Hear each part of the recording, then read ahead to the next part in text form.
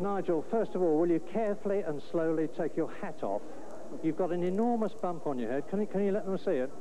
I don't know whether Right up there. Oh, I'm sorry. What has happened? Well, the race was okay. We got in the courtesy car to go to the podium, and the guy drove off when I was standing up to give my helmet to someone, and there's a low girder, and the girder hit me across the head at about, I don't know, 5 to 10 miles an hour.